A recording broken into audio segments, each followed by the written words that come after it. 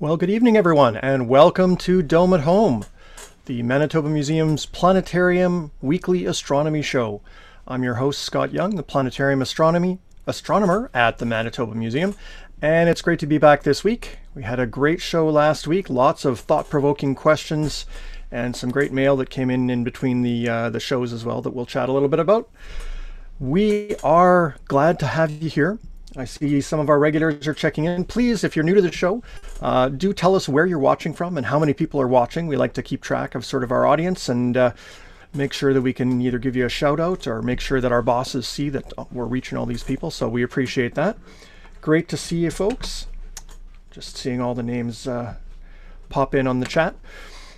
With me, as always, working the background, producing the show, and moderating all the comments is my colleague Mike. Mike, how are you there? I'm pretty good, Scott. Yourself? You know, not too bad. Now, I understand you had a chance to see something pretty impressive over the last week or so that I missed. Why don't you tell us just a little bit about that? Yeah, that's a rare one for sure. Well, I'm sure many of our listeners and viewers heard about the great auroral activity we had on Thanksgiving night, Monday night, and yeah, I managed to catch. I'm thinking probably the early parts of it. I know it got a little bit better as the evening wore on, but I still managed to catch some spectacular shots of it, and it was great stuff. So, Yeah, great nice. chance to see some. Yeah, we haven't had a display like that for quite a while. I had just set up the telescope in the backyard when I got the call from Sean, who we both work with at the museum, and he said, "Come on out to Birds Hill Park." And I had just set up a whole bunch of gear, and I was like, "No, it's probably going to be nothing anyway. I'm not going to worry about it." And then, obviously, we had this amazing display. I was able to see a little curve of green just up above the houses in my suburban backyard. But this is a picture that Sean took. He's a great Northern Lights photographer. Got some amazing shots of these brilliant Northern Lights that, I mean, they were sort of forecast. We probably had 24 hours notice that they might happen. But with the Northern Lights, it's never a sure thing. So if you did get a chance to see it, good for you. Congratulations. Try not to rub it in too much that I missed out on what turns out to be probably the best display of the last number of years so far. Now, this could happen again anytime. The sun is growing in activity, so I'm sure there'll be lots of opportunity for us to see other Northern Lights displays. But if you sign up for one of those text services that'll text you when the Northern Lights are coming, when you get the text, you should go, because otherwise you'll be like me and just hear about it the next morning and be kicking yourself. Anyway, we can't all be full-time astronomers. All right, this show tonight is a really good one. We've had this topic requested quite a bit over the last little while, and we finally got it on the schedule. We're going to be talking about Pluto and the other dwarf planets. The other 4 dwarf planets or 8 dwarf planets, depending on who you ask. We'll get into that. But we're going to be focusing on the dwarf planets tonight. We'll be taking a close-up look at all of them. But before we do that, we'll also be taking a look at some of the things that will be happening up in the sky. So that's where we're going to start our program. Let us just pop over to good old Stellarium, our sky simulator here. This is the sky right now. Sun has just gone down, and over in the southwest, we still have the brilliant planet Venus hanging around. It's the first thing you'll see at night, but you won't see it for long because it is low enough, and over in the west it's starting to set very quickly. You might notice that if you catch it just at the right time, it's about 7:30, Venus is right next to another fairly bright object. This is the red star Antares in Scorpio, and so it is a very bright red color. If you have binoculars, you can fit the both of them in the same field of view, and you get a really good sense of the difference in colors, because Venus is pretty much pure white, but Antares has this sort of ruddy orange color, and you can definitely see the color differentiation there. By 8 o'clock, though, it's starting to get fully dark, and Venus and Antares both set below the horizon, and so we miss out. If you're out by 8 o'clock, you've probably missed that opportunity to see Venus. Despite it being October, we still have the summer triangle and the summer constellations hanging around. The summer triangle still dominates the southern sky. You got the big bright stars of Vega and Altair and Deneb here forming a big giant pizza slice in the sky, pretty much overhead in the early evening. Down low in the southern part of the sky, we have a bunch of solar system objects that are nice and bright. And tonight, they're nicely arranged. If you do get a chance to go outside, if it's clear where you are, I mean, I know it's raining here in southern Manitoba, but depending on where you are, you might have a better view. We've got brilliant Jupiter, a little bit fainter off to the right is Saturn. And then tonight we have a moon that is just a little bit past half moon. So if we sort of zoom in a little bit there, you've got this pretty nice grouping, a little triangle of the three stars. The moon's only there tonight, of course. The moon moves on in its course around the planet every night, and so it doesn't linger more than one night near a planet until it comes around the next time. So tonight's a good chance for that. And there's not a whole lot of bright stuff in that direction. I mean, the stars in the background behind Jupiter and Saturn, that's Capricorn the goat. I don't know how that's supposed to be a goat, but regardless, those are all pretty faint stars. And nearby Aquarius, not very bright either. So Jupiter and Saturn really jump out of that part of the sky. We will spend more time later in the season talking a little bit more about constellations. I know sometimes we talk a lot about constellations. Sometimes we just sort of hit the highlights here. You can always find out what's up in the sky by visiting the Manitoba Museum's website. We have a special what's up in the sky section in the planetarium section, and that'll tell you where the planets are, any events like the moon passing a star and things like that, all those kinds of things. Mike's put that into the chat, and you can always visit there. And we also have some star maps that we're adding to that program, so it'll show you where the constellations are and so on. Okay,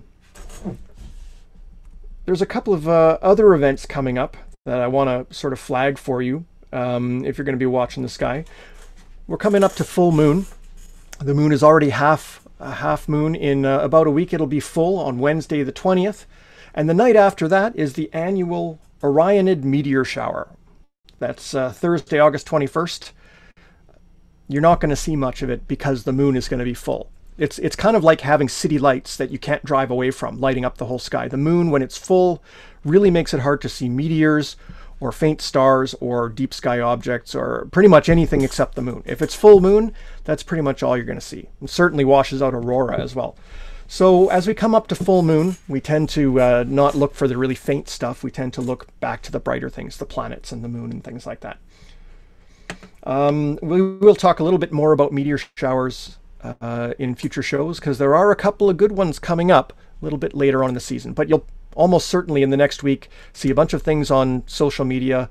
Some person will have, looked up on the internet and found that there's a meteor shower, and they know that astronomy stuff gets clicks on the internet, so they'll put a post together about the Orionid meteor shower, and it could be 20 or 30 meteors per hour, and they'll completely forget that this year the full moon will completely wash it out.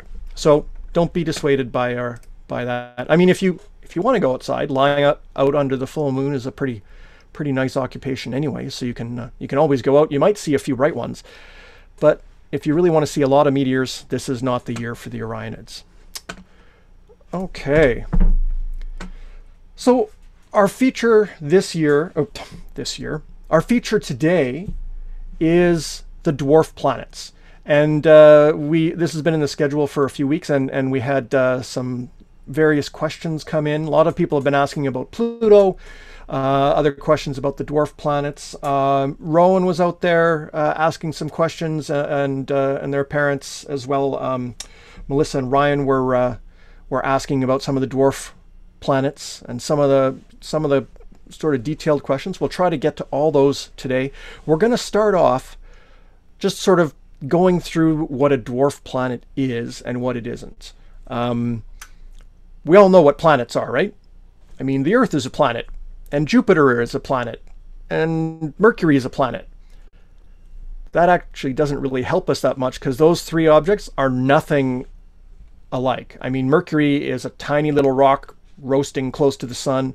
Earth is where we live. It's got liquid oceans and air. Jupiter is a gigantic world with no solid surface, totally made of clouds, surrounded by 80 moons. It's the word planet is very, very vague. And that just got worse when we started looking at other things like Pluto. Pluto sticks out even farther from the other planets than the planets do from each other. So the word planet was in trouble for a while. So let's, we got a question about the screen being smaller. There's nothing changed on our end, so you might need to just play around with your own settings there. At least I think there's nothing different on our end. It looks the same here. So we'll go to the very first planet, dwarf planet, that was discovered. It was not thought to be a dwarf planet at the time. In fact, it was thought to be a planet. And it was called a full-fledged planet.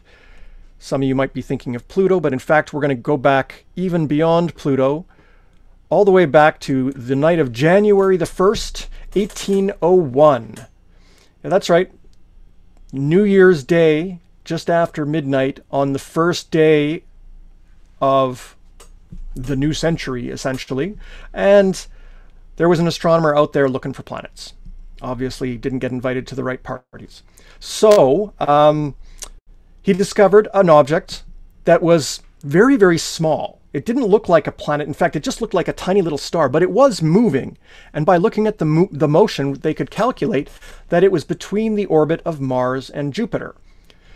It was given the name Ceres, and it was announced as a full-fledged planet. Now, this actually happened, it would have been the 8th planet, because this is before Pluto was discovered. It's even before Neptune was discovered. So Ceres was actually the 8th planet ever discovered.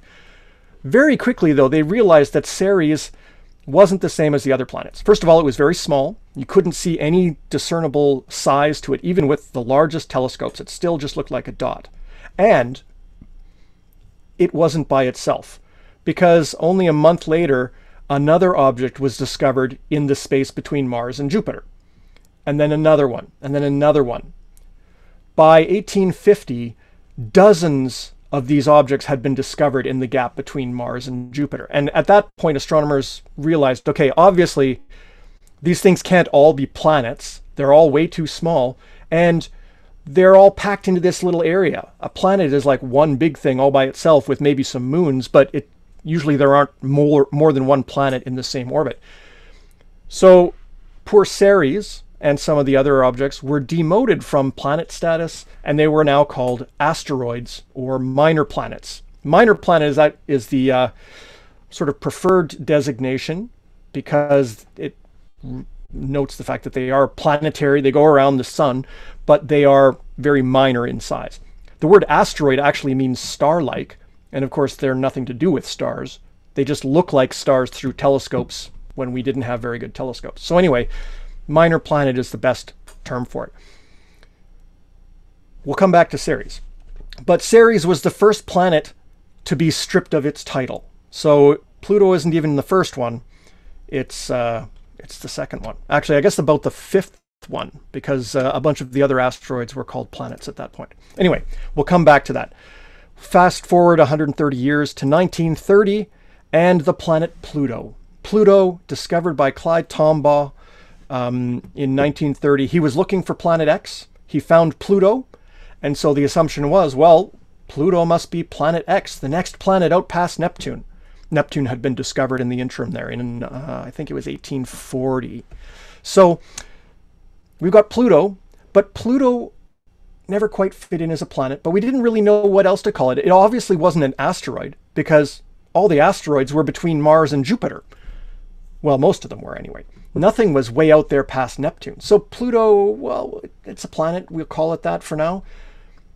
We discovered that it had a moon, and actually when we sent more detailed imaging towards it, we were able to find out that Pluto actually has 5 moons, and it has an atmosphere sometimes, and it has all sorts of sort of geological forms on it made of ice that is so cold that it is hard as rock.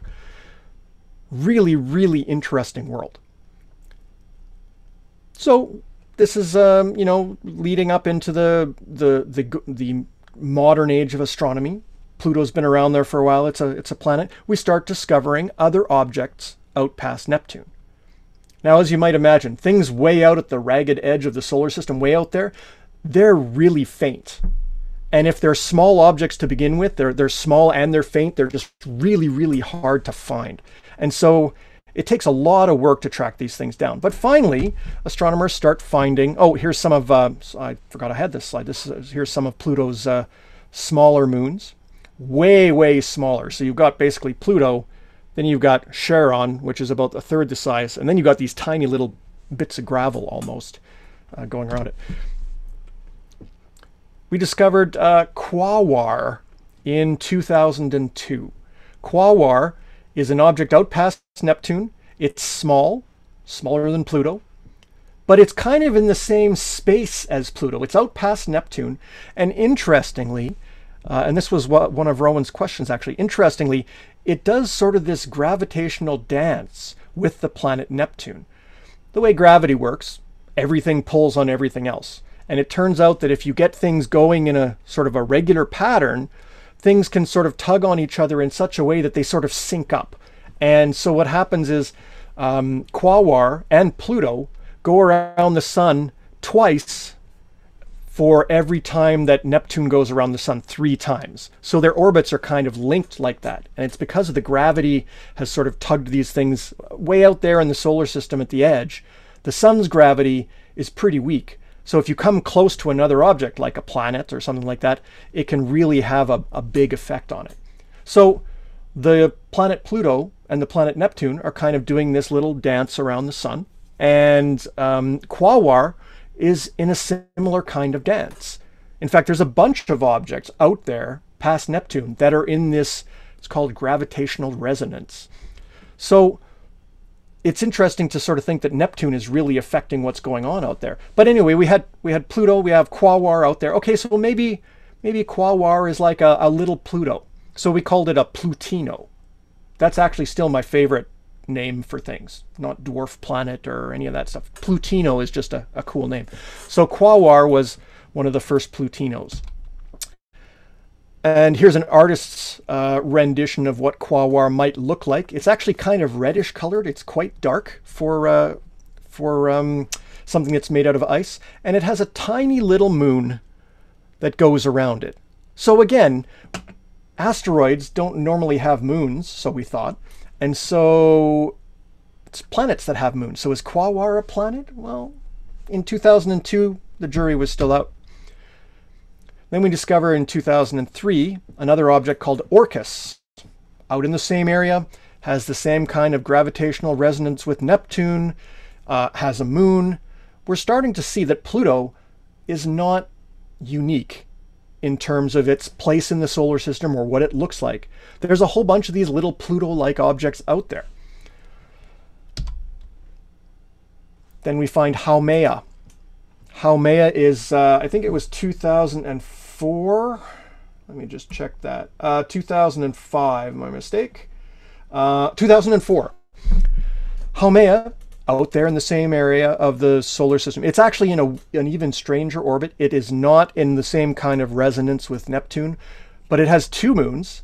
And not only does it have 2 moons, and so here's sort of an image of like time lapse of the moons. We can barely detect them, and you can kind of figure out how they're going around the planet. But because of the moons, using some math, we can work out how big Haumea is, and so on. And by watching how it changes in brightness, we can work out its shape. Haumea is actually shaped like an egg, and not only does it have 2 moons, it has a set of rings.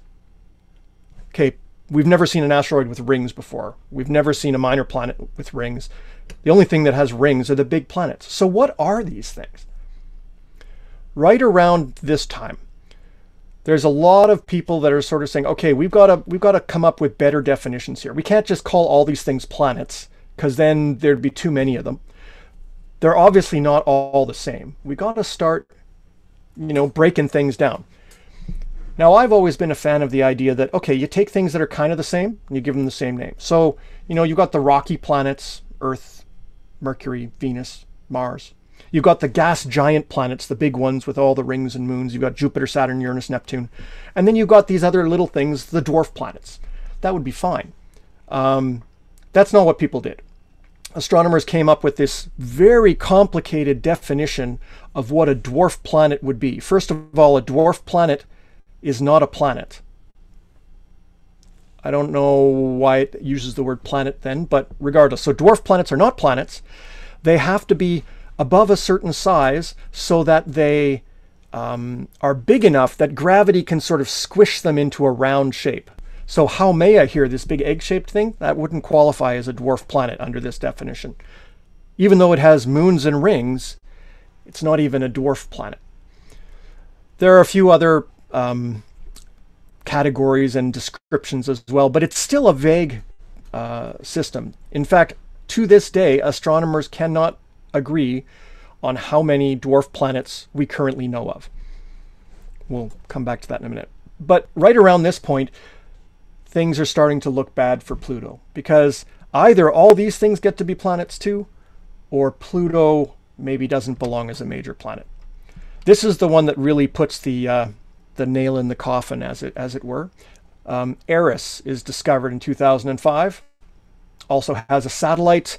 The thing about Eris is, based on its brightness, it looks like it's bigger than Pluto. So we couldn't even say, well, okay, Pluto's still going to stay a planet because it's the biggest object out there at the edge of the solar system. Now it's second biggest. This is really the object discovery that sort of demoted Pluto, pretty much. In fact, Mike Brown, the leader of the team that discovered Eris, has put on his resume that he's the guy that killed Pluto. So that's his view of it. Here's an artist's rendition. It turns out Eris is not bigger than Pluto if you use diameter. The brightness of an object, it's based on its size, but also what it's made out of. And it turns out that Eris is made out of almost perfectly reflective white snow. It's not dirty or red like the other ones. It's perfectly white, so it looked bigger than it was. So it's actually about 50 kilometers smaller than Pluto. But it is heavier than Pluto. It's denser. So even though it's a little smaller, it weighs more. So is it bigger or smaller than Pluto? It depends on how you draw your lines. But Eris in 2005, that was when basically the International Astronomical Union decided, okay, we need to define things. And they came up with this definition of what a dwarf planet was. It had to be able to make itself round. It had to be able to clear its, a real planet clears its orbit of small objects. And so it's kind of by itself in its orbital space, and a few other things like that. And so they said, so now we have 5 dwarf planets. We have Pluto, Ceres, the biggest asteroid. We have Eris, we have Orcus, and we have Haumea. Well, wait a minute. Haumea doesn't fit that definition really either. And anyway, there were a whole bunch of problems with this. A lot of scientists latched on to those inconsistencies in the definition and sort of started crying foul. The public got involved because someone put out a press release that says, NASA says Pluto isn't a planet. NASA has nothing to do with it, of course. NASA flies rockets, but nobody knows who the International Astronomical Union is. So in the spirit of the internet, somebody just made something up and it went viral, and everything was a huge mess. And you got school kids protesting and things like that with little signs, Pluto is a planet, and so on. Big kind of mess. And it was not handled very well by most of the astronomers involved. It does, though, kind of show people how science works. I mean, we all grew up knowing Pluto was a planet. Well, sorry, if you're older than about 16, you grew up knowing Pluto was a planet. And we don't want to change that. Most of us don't have any reason they don't want to change that. It's not, most of us are not planetary geologists or statisticians or any career that would give us any insight into whether Pluto really belongs on the planet list or not. It's just we learned it as a kid and we don't want to change. So there's a big emotional attachment that is behind this. But this is the way science works. We learn more stuff. Sometimes the ideas we used to have need to get changed a bit. And it's not like we're saying, okay, Pluto is not a planet, it's a ice cream cone. I mean, we're not making a huge change. We're basically just saying Pluto is a kind of planet called a dwarf planet, and it fits in with these other things here.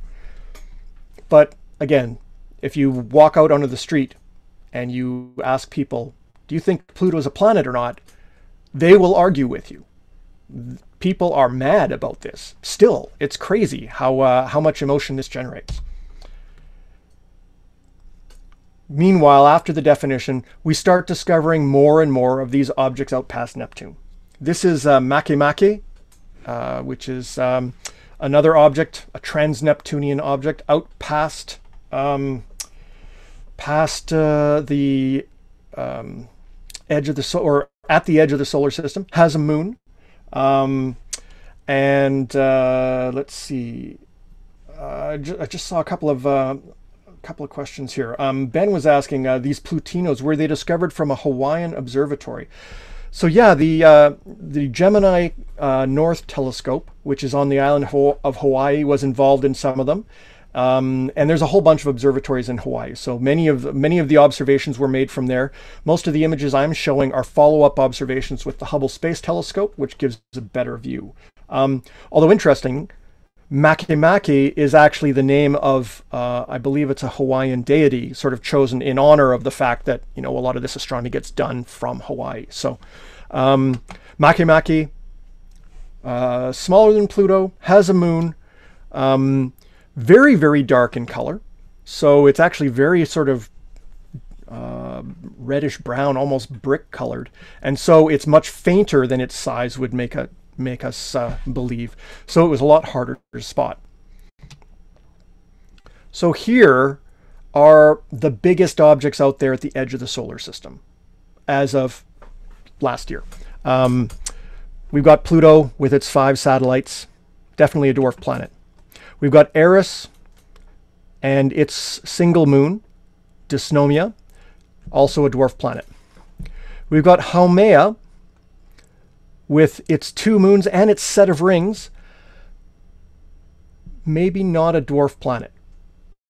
Now, because of its elongated size here. Now, it turns out that we think Haumea is made of a different kind of material that isn't as strong, and so the rotation of it is actually sort of stretching it out more than if it was made of the same things as the other dwarf planets. So kind of hard to say. We've got Makemake with its little moon that doesn't even have an official name yet. It's just called MK2 as sort of a shorthand. Then there's here's an object that we didn't talk about. For a long time, this didn't even have an official name, just a number, until they were able to sort of pin down its orbit and figure out about it.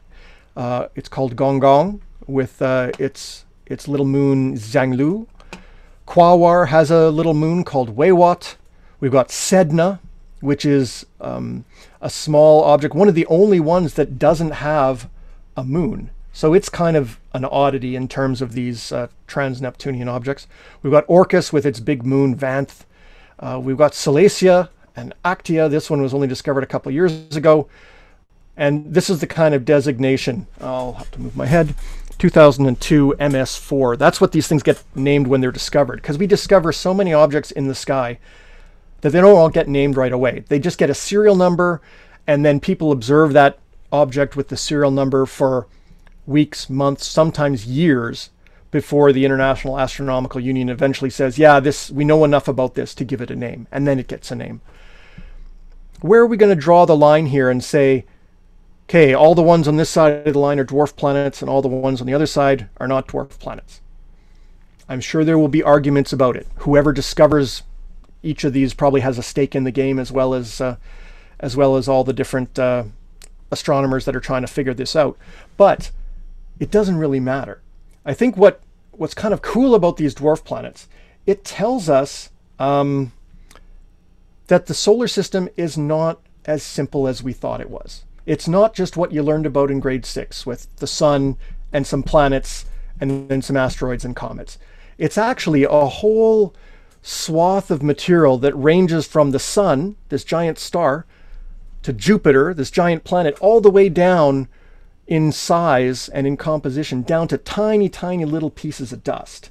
So it's pretty interesting that, you know, we're very what's the word? We're very hung up on what we call things. You know, our language is important. Science needs to have precise definitions so everybody knows what we're talking about. But the solar system doesn't care about that. I mean, what's the difference between Eris and Pluto, functionally speaking? Nothing. They're the same kind of thing. Why would we call them different objects? The same thing with Eris and Quaoar. They're pretty much the same thing, just Quaoar is about half as big. We can find objects all the way down in the asteroid belt and in the Kuiper belt out there past Neptune that just are the same thing, just smaller and smaller and smaller. So I'm sure lots of people will fight about the names, will fight about all the details, but really what it comes down to is the way we classify the solar system is much less important than the way the solar system actually is. And it is much more complicated and much more wonderful and much more varied and interesting than we ever imagined. And the dwarf planets particularly, and this is something that Melissa said in her email to me yesterday, that these little objects might actually offer more value to science than the big planets. Because the big planets, they're all kind of relatively similar. Like if you look at the gas giant planets, sure, they're slightly different in size and so on, but they're kind of the same thing. When you look at these little things, these dwarf planets, there's so much variety and there's so much subtle differences between them. They may tell us more about how the solar system was formed and how things came to be. One of the things they certainly tell us is that there used to be more dwarf planets, for sure. Here's Gong Gong. This is the best image we have of it. It is so far away, it literally is just a few pixels. Here's a piece of art to sort of show, again, it's got that red color. What's making these things that are made out of ice red? Well, we think maybe there's dust that is piling up on the snow. Maybe they're going through the dust from other objects and other collisions. Maybe the sun, as weak as it is out at that distance, is sort of tanning the surface and making it darker. One of the questions that we often get, well, you know, Pluto goes around the sun and sometimes it's closer to the sun than Neptune. It's in a weird orbit.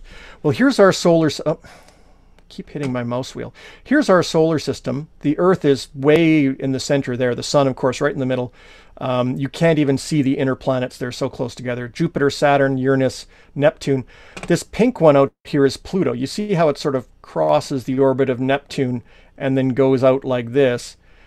So that's one of the reasons that we sort of said it never fit in as a planet. Well, look at some of these dwarf planets. 2007 QR10, that was the old name for Gong Gong. So this is Gong Gong's orbit. It goes way out, like 3 times as far away as Pluto. Here's Eris in a big oval orbit as well. And actually, if we look at these from the side, they're all tilted compared to the solar system as well. Here's the way the most of the planets go around. Here is the tilt of Pluto, which we thought was extreme. Here's the tilt of Eris. It's almost going around up and down instead of side to side. So the solar system is a very complicated, very intricate system, and it's not just Neptune and Pluto that are dancing together with gravity. All of these things affect are affected by all of these other objects, and especially out there in the reaches of the solar system, 2 objects that pass by each other, their orbits can change. There's a lot of change going on right at the same time.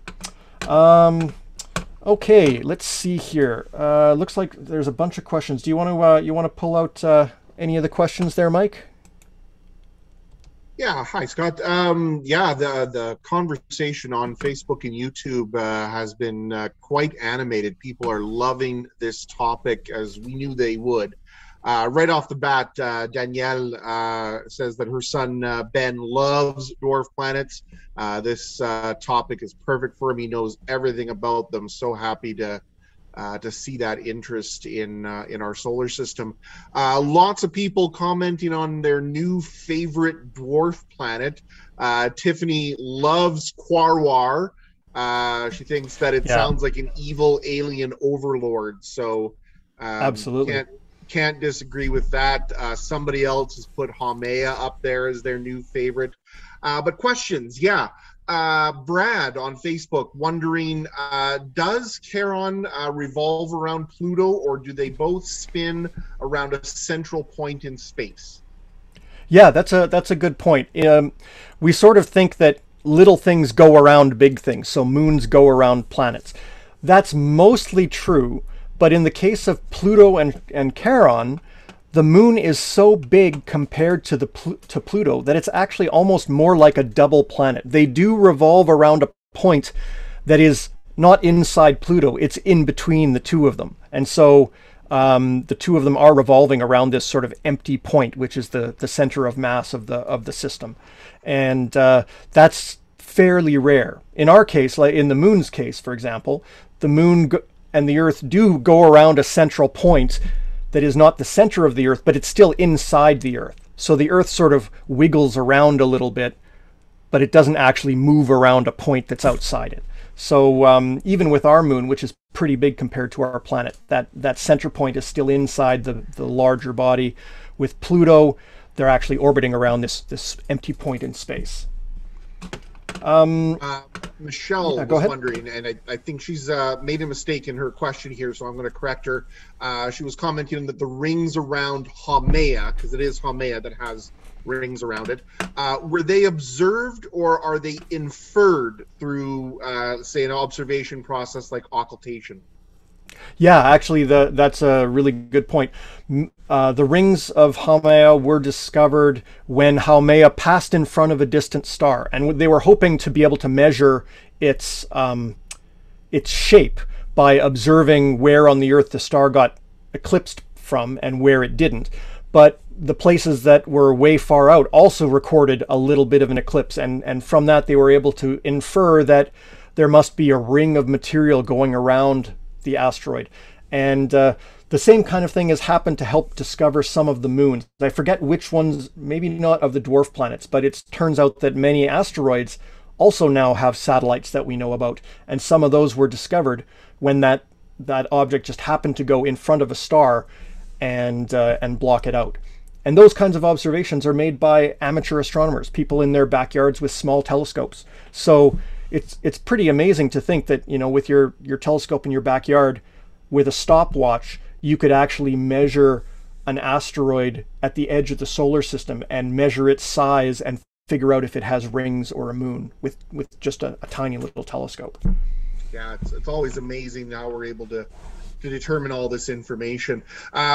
There's lots of questions. We're probably going to have to go onto the Facebook and YouTube chat and answer these after the show, because I know you've still got some content to cover. But I just want to cover a really interesting comment from Melissa on Zoom, who has pointed out that that graphic you showed of all the different orbits of the planets and dwarf planets around the sun looks very much like an atom.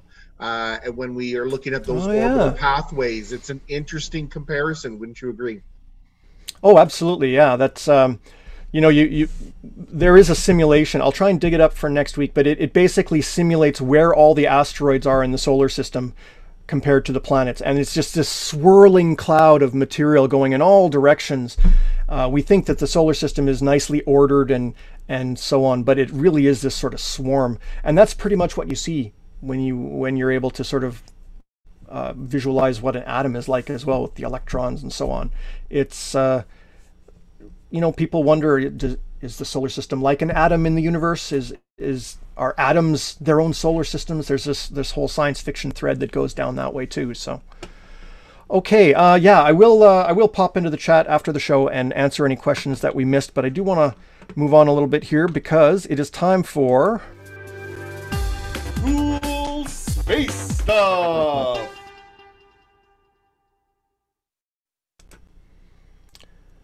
Okay, so remember last year we had all the spacecraft going to Mars last summer, and there was a Chinese probe, and there was the Curiosity rover, and then there was the Al Amal spacecraft from the United Arab Emirates, and they released one picture, and then we didn't hear anything from them.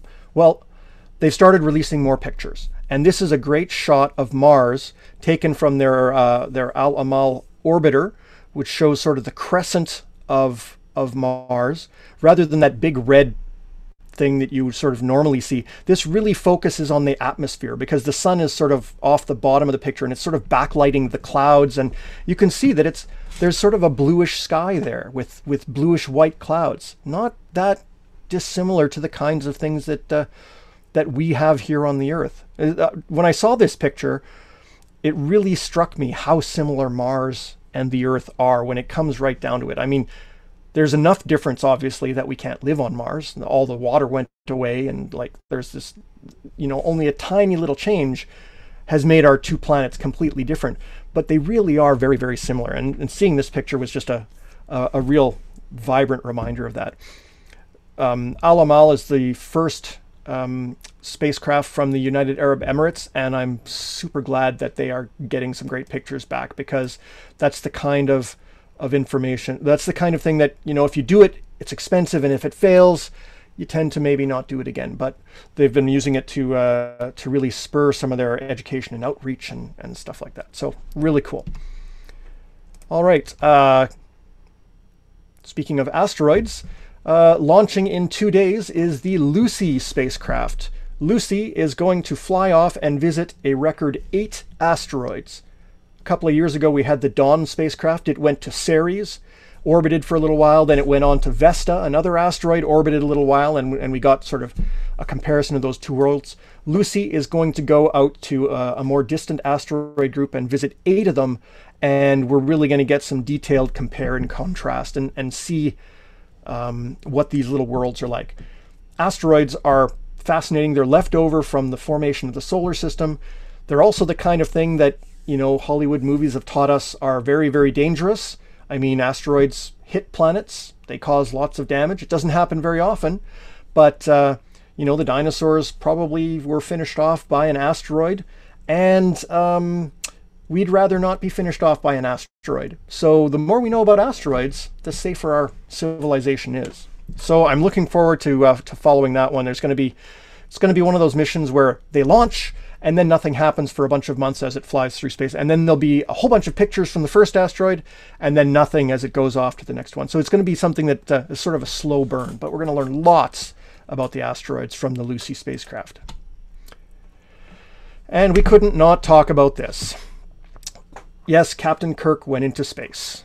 The Blue Origin spacecraft had its second human spaceflight launched. The first one was with Jeff Bezos and his brother and a few other people.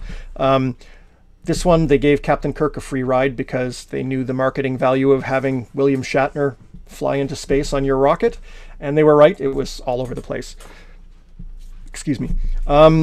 The longest part of the flight was walking up the 7 flights of stairs to the top of the rocket so that they could get in. The whole flight lasts less than 10 minutes, 3 minutes of weightlessness. But even that, I mean, hearing William Shatner come down, he was actually really, really moved by the experience. And, having played a starship captain for 50 years, he certainly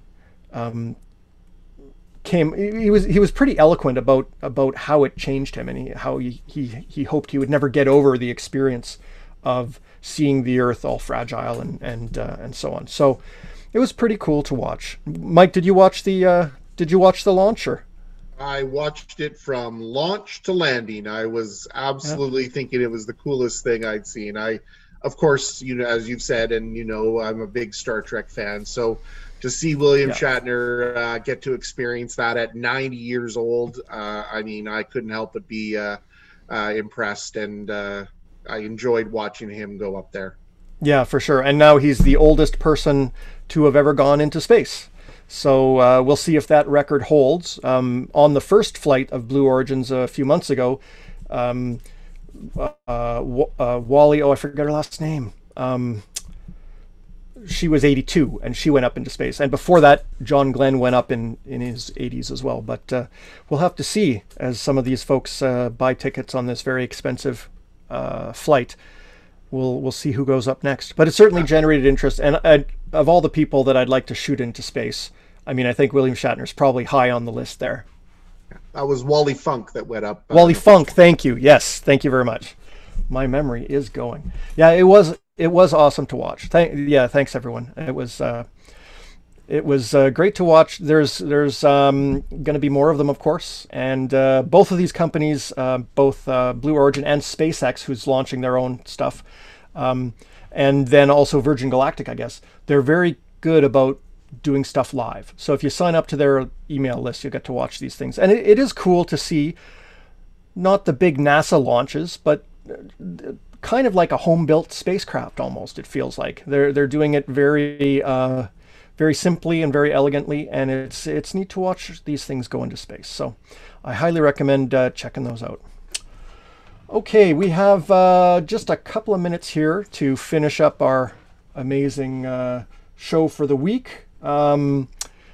George was helping me do a little bit more image processing last week, so I got another shot of him working away on the computer.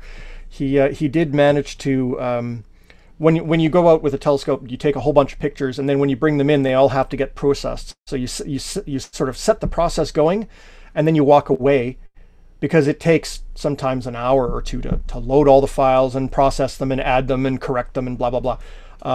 George likes to walk on the keyboard while that's happening, so that it usually trashes the thing, and he has deleted at least one set of files for me. So I'm quite pleased that he's become so active in my astronomical career. But anyway, he says hi. Any other questions that we have before we wrap up for this evening? Yeah, maybe we'll just take one quick question. Hollis, our friend Hollis from Connecticut, asks. Oh, hi, Hollis. Notice that all of these trans-Neptunian objects, these planets, dwarf planets, all have moons that are named, but ours is just called the moon. Did it ever, or does it have a name? Well, yeah, I mean, the moon is sort of the English translation. I mean, in Latin it's called luna, and so I mean there's a bunch of different words for it, but basically they're all just words that mean the moon. Back when language was being invented, there was just the one moon, and so there was no thought that you would need to distinguish. It's like why our planet is called the Earth. It's like our planet is called dirt because it's made of dirt and we walk on it. It doesn't make a whole lot of sense, except that when the names were picked, there were no other planets. There was no conception that there was anything beyond. Now that we get all this, our language is inadequate for what we are doing, and so we have to give these moons names. I mean, you could just call them, moon A of this object or whatever, but giving them a name seems to give them a bit of a personality and so on. And so, we had to expand our language. Kind of the same way we had to expand the concept of the term planet as we discovered more and more different kinds of planets. So astronomers have never been good at naming things, though, I have to say. That's always been a little bit of a problem. Okay. As always, we love to hear from you. So if you have any questions or ideas for shows, we would love to see or hear from you. And I can put up the links here. You can always drop us a line, get us through Facebook, YouTube, space@manitobamuseum.ca. And we will be back next week with another show. And next week we will be talking about, and I have to jump back to my memory aid here. Mercury, yes, thank you. We will be featuring the elusive planet Mercury. It's the closest planet to the sun. It's always hard to see. This is going to be our best chance of the year coming up to see it. It means getting up in the morning, though, but I'm sure some of you will be up to it. So we'll talk about that next week, and we'll also update on all the other cool space stuff that's been going on. Thanks everybody for joining us, and love to see you here again next week. I hope you get out there, get a chance to see some things in the sky. Maybe we'll get some great northern lights. But if not, there's always something going on. So keep looking up, and we'll see you next week.